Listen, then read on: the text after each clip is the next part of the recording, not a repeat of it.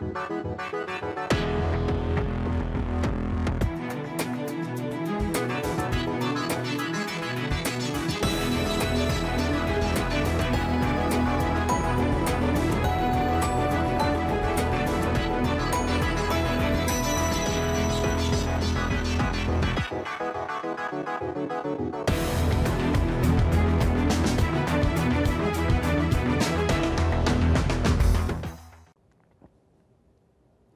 evening, everyone, and thanks so much for joining us for this Friday's edition of Alaska Weather.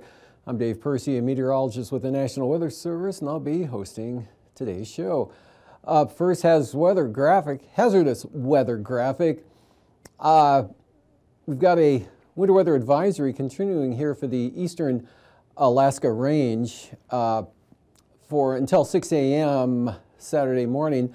Looking for another 2 to 4 inches of snow to fall in that area tonight on top of what you've already picked up there. Some areas have picked up about 2 to 4 inches already, especially the higher elevations, which above 2,000 feet or 3,000, obviously it'll pick up even higher amounts than that. Otherwise, winter weather advisories that are currently out until 6 p.m. for the Kobuk Valley up in the northwest area, southern slopes of the western Brooks Range. Those end at 6 p.m. this evening, even though light snow will probably continue well into the night. And from there, looking at the breakup chart, Kuskokwim River down here, pretty much open now all the way down. There's still some ice floating down the river there, but it's basically done with the breakup. And of course, the Susitna rivers and Copper rivers, they're pretty well open, and some mostly open now, showing up here just east of Eagle along the Yukon. Otherwise, some open areas all the way out until it meets the Porcupine here. The Yukon from there on down is still mostly ice, although there's some areas along there that are pretty melted out, or kind of rotten ice as they call it, especially down over the Yukon Delta. Northern rivers still pretty solid. So moving on to the fire danger graphic here, and with the precipitation that's moved into the eastern interior Copper River Basin overnight and today, that's pretty well made it or put it down to low fire danger. And now we have this lingering area up here, mostly north of the Yukon River around the Porcupine River, and this is for grass fuels, not spruce or anything bigger than that, but still high to very high here. Some areas making it barely into the high zone, but that's up there toward the eastern Brooks Range, southern slopes there, again, mostly north of the Yukon River. And from there, satellite imagery, you can see the clouds associated with the moisture and the rainfall and snowfall here over the eastern interior Copper River Basin and along the eastern Alaska Range as well. And that extends down into the southeast coast, kind of exiting the area today with a few showers down there. You can see earlier on, before it moved through, that brought about 1/4 of an inch of rain to some areas of the southeast coast today, and that's starting to taper off now. We've got another system back here to the southwest, just grazing Kodiak Island today with looks like mostly cloudiness. And that's going to take off to the northeast, stay south of the North Gulf Coast here. But as it does pull up, it'll tend to enhance the shower activity over the Copper River Basin once again. And again, be in form of rain or snow depending on elevation and time of night. But mostly snow with this cloudiness back to the northwest and western areas. Rain showers down over the Yukon-Kuskokwim Delta area. And the Kuskokwim Valley generally dry. Could be some few isolated showers around there today, but mostly cloudy skies. Bering Sea, lots of clouds, and frontal boundary right through here, not really looking as impressive as they did, of course, earlier in the winter, but still gale force winds with that, slowly pushing eastward in toward Adak and Atka. Had gusts 50, 60 miles an hour until the front pushed through over the western Aleutian Shimia earlier on. A breakthrough here with just generally cloudy skies. Could be a few sun breaks going on over the southeast Bering and across southern Alaska as well, with isolated showers west of or over the Yukon-Kuskokwim Delta areas. And then this band of snow here with that weakening occluded front pushing northward into the central and western Brooks Range along mountains, and some light snow all the way up to the central Arctic coast, mostly in the form of flurries. But gusty winds still peaking at about 52 miles an hour here over at Barter Island, Kaktovik, and those areas. That was also accompanied by clear skies, offshore flow there, and downsloping off the Brooks Range. But winds will gradually diminish up in that area tonight, and gale warnings will slowly push eastward as that front pushes eastward. So pushing on to tonight's map, that'll tend to turn showery and winds will diminish here for ADAC toward morning. Take a little longer for Atka, but this area of rain will push into the eastern Aleutians, first Nikolsky, and then eventually on Alaska, as well as up to the Pribilofs.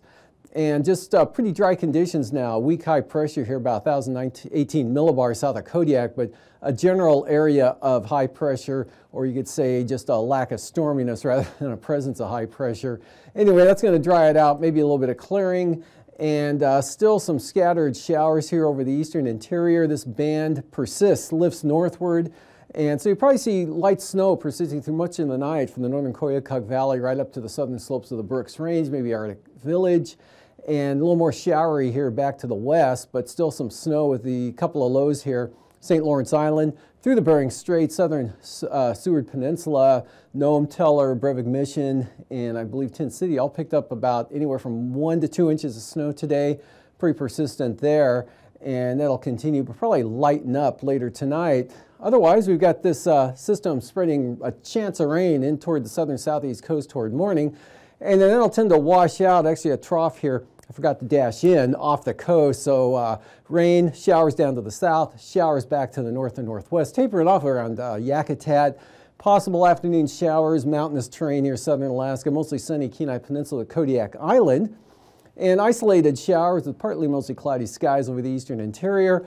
A little bit more showery back to the northwest in the form of snow showers, and then settled here, but look for possible clearing over the Yukon-Kuskokwim Delta and Valley. Rain for the Alaska Peninsula. And the outlook for Sunday. Low tracks up and weakens to near Cape Newenham. That's going to bring cloudier, wetter conditions, a little breezy here into southern Alaska, especially the North Gulf Coast. Exiting Kodiak Island by noontime. Chance of rain pushes into Yakutat with isolated showers over the northern panhandle. Otherwise pretty nice down to the south, and some isolated rain or snow showers here with this trough, and then to the north and west, there are pretty good conditions coming up for Sunday and Sunday afternoon. Lows tonight, teens here in the northeast to lower 30s, and they're freezing back to the southwest, and near 40 over the eastern Aleutians and 40s in the Panhandle. Highs tomorrow, 50 to 55, south central Alaska.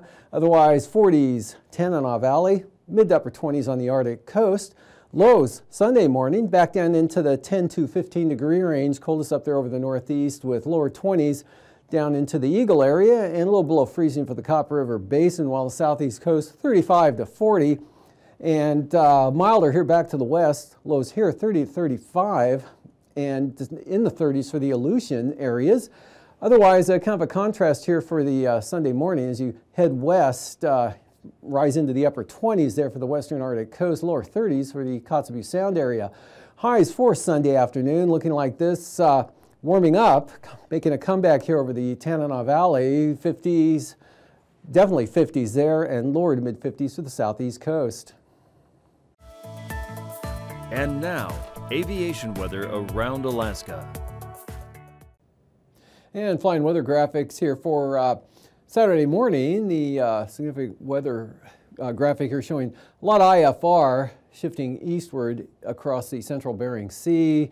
Marginal behind it, then some more farther out to the west with a IFR zone right up into the St. Lawrence Island area, Seward Peninsula on the south-southwest coast through the Bering Strait, and then up along the western central Arctic coast. Interior tomorrow.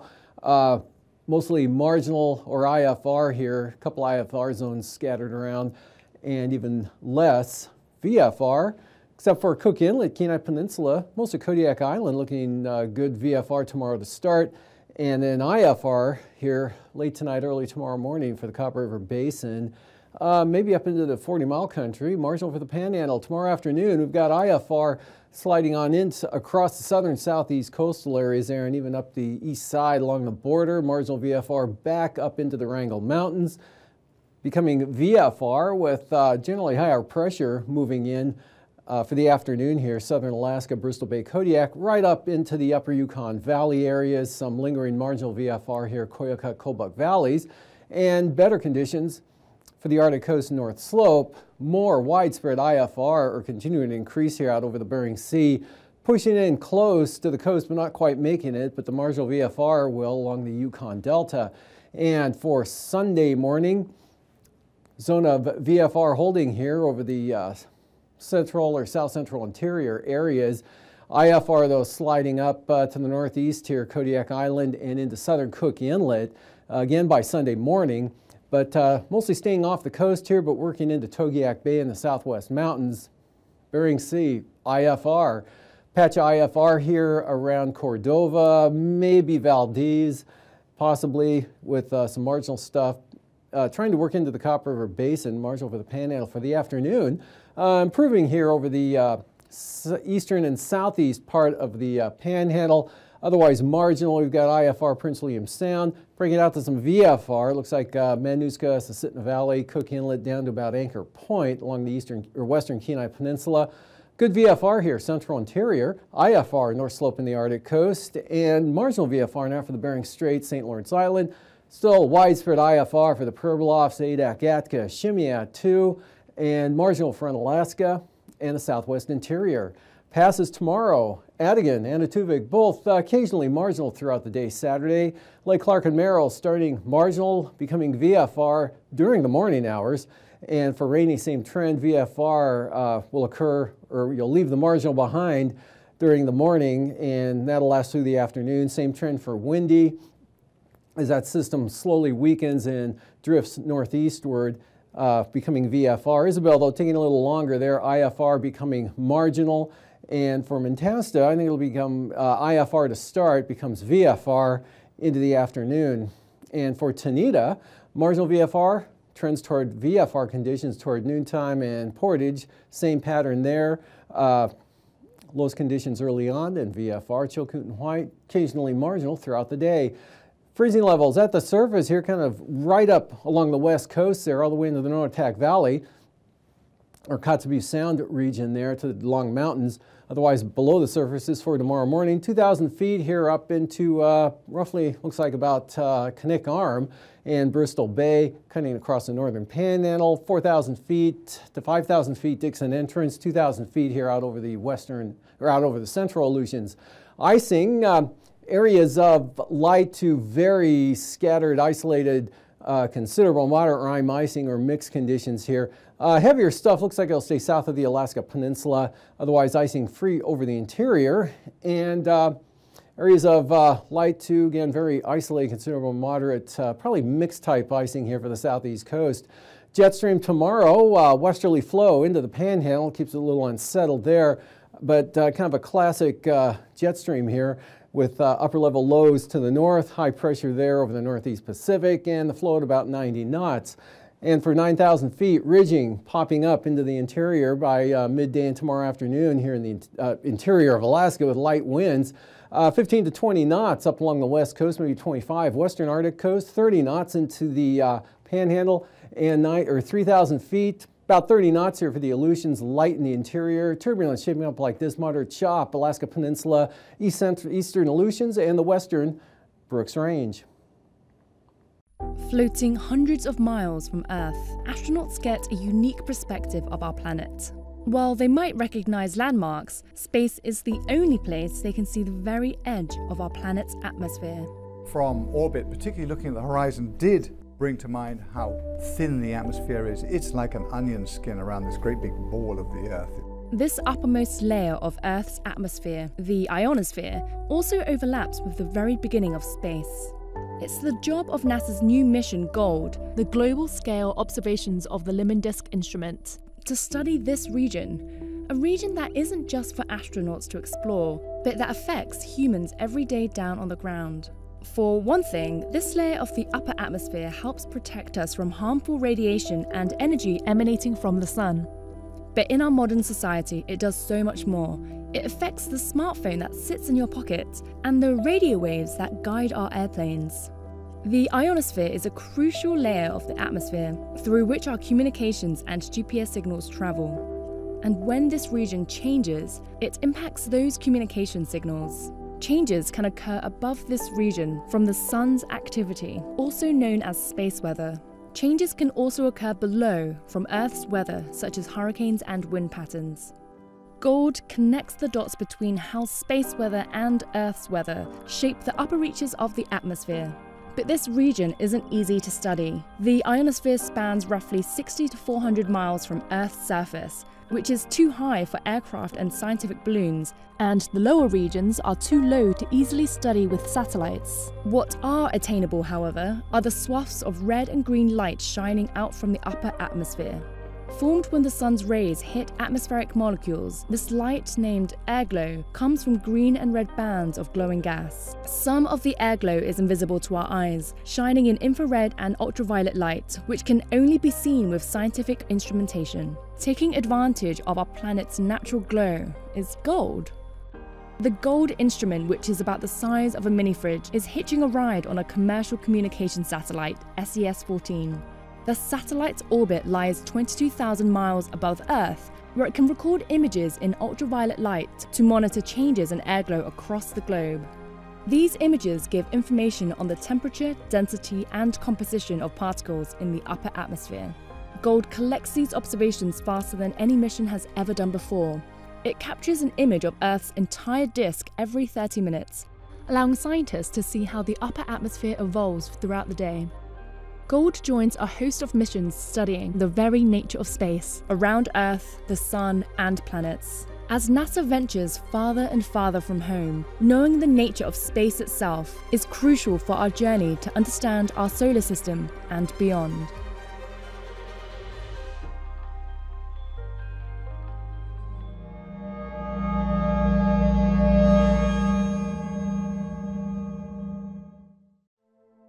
There's a new class of chemical compounds impacting the Earth's ozone layer and raising concerns among some scientists.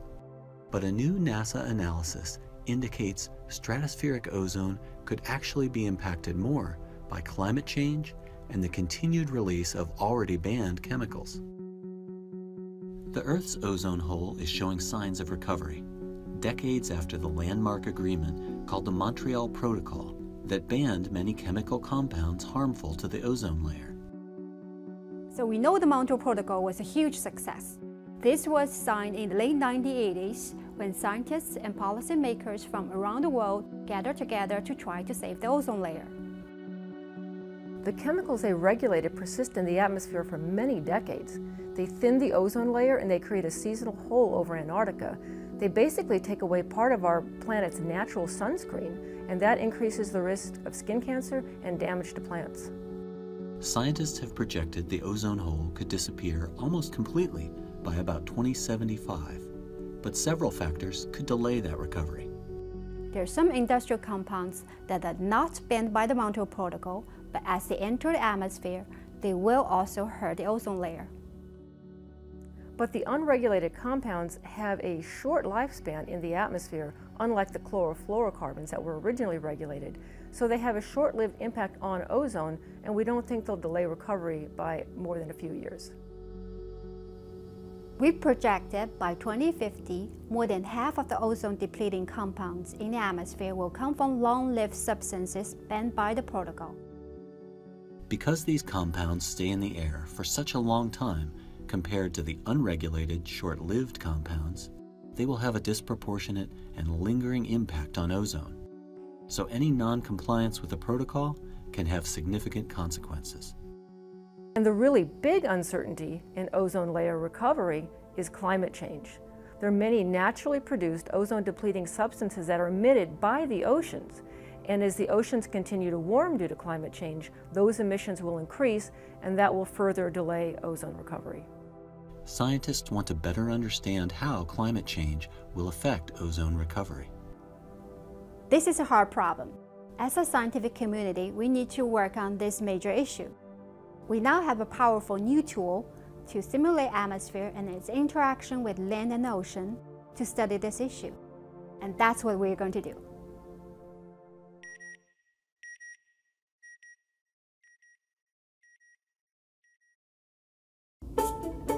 How can you see the atmosphere? The answer is blowing in the wind. Tiny particles known as aerosols are carried by the air around the globe. This visualization uses data from NASA satellites combined with our knowledge of physics and meteorology to track 3 aerosols: dust, smoke, and sea salt. Sea salt, shown here in blue, is picked up by winds passing over the ocean. As tropical storms and hurricanes form, the salt particles are concentrated into the spiraling shape we all recognize.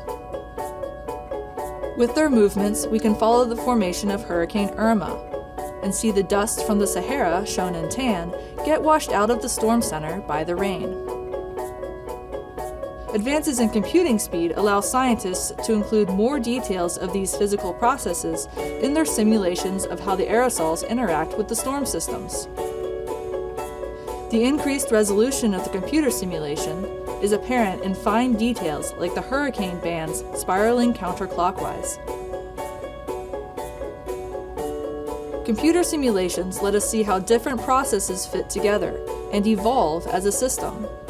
By using mathematical models to represent nature, we can separate the system into component parts and better understand the underlying physics of each. Today's research improves next year's weather forecasting ability.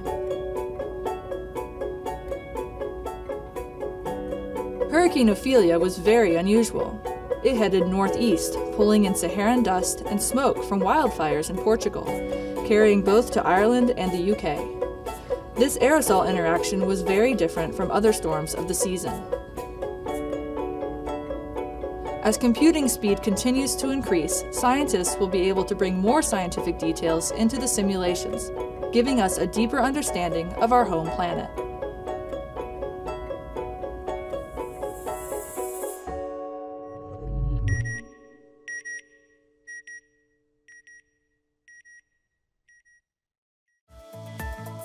And now, marine weather around Alaska.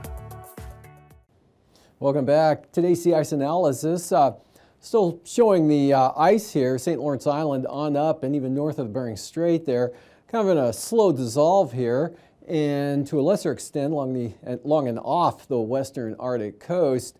And later on, toward the end of the 3 to 5 day period, it looks like northerly winds will come back, and that may start to advance some of this southward again, but nothing too serious or drastic.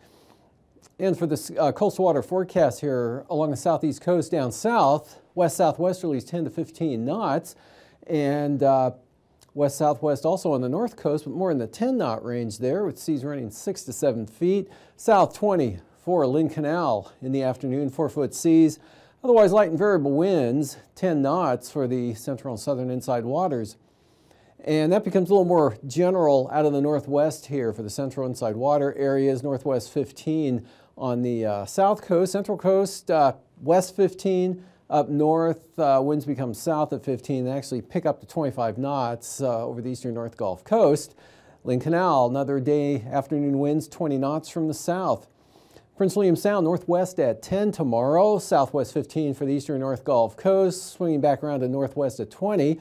And then Barren Islands, west 20 knots, same thing for Kamishak Bay, and Cook Inlet, northwest at 10, so pretty light winds with 2-foot seas. And gales coming into the picture here for the Barren Islands on Sunday, southeast coming up to 35 knots, those turn easterly right into Kamishak Bay at 35. North winds south of the Forelands pick up to about 20 knots, otherwise 15 out of the northeast there, coming out of Knik Arm for northern Cook Inlet, and east 20 for Prince William Sound. A little bit of an increase with seas really not increasing much, about 3 feet. Small craft advisories for the North Gulf Coast, east-southeast 25 to 30. Kodiak Island tomorrow, east 10 knots, light winds there. Small craft advisories here along the Pacific side of the Alaska Peninsula right up to Sitkinak, and southeast 20 here for the Bering Sea side of the peninsula. Light easterlies at 15 for Bristol Bay.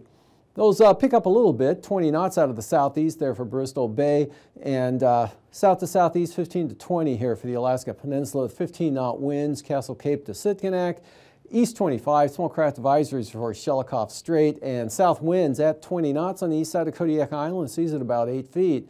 Fox Island tomorrow, small craft advisories, mostly southeast winds 25 to as high as 30 knots, And most of Mac Island will see the 30-knot winds. Adak and Atka south at 20, and winds diminish as you head west all the way down to 10 knots there from Kiska to Shemya. And for Sunday, they'll swing around to the north at 15. Seas up around 9 feet there, kind of light variable winds through here from Kiska over toward Adak. And then north to northwest to west, 15 to 20. And then for the Fox Islands, we've got, call it south to southeast, average it out there, 15 to 20 knots with seas running 4 to 10 feet. Southwest coast, southeast, 20 knots in the forecast for tomorrow. Same thing for St. Matthew Island. Small craft advisories for the Pribilof, southeast 25, seas 9 feet. Southerlies 15 for St. Lawrence Island and Norton Sound, probably into the Bering Strait as well. And then for Sunday, northeast here, Norton Sound, St. Lawrence Island, and north of Nunivak Island to St. Matthew Island. Northeast 20 knots, seas 4 to 8 feet. Northeast 15, Pribilofs, east 20, south of Nunivak Island. Eastern Beaufort Sea coast, those winds coming down, especially from today up there, slowly diminishing tonight and into tomorrow, but hanging on to the brisk wind advisories through the afternoon. Otherwise, east 20 for the central coast, or to the central coast. And then they become south, lighter, 15 knots here, all the way down to Cape Thompson, south of Cape Thompson, southeast at 15. And those become east at 15 for the day Sunday. Otherwise, not too bad. Pretty light winds, Cape Thompson, Cape Beaufort, 10 knots. Southeast 15 on the west side.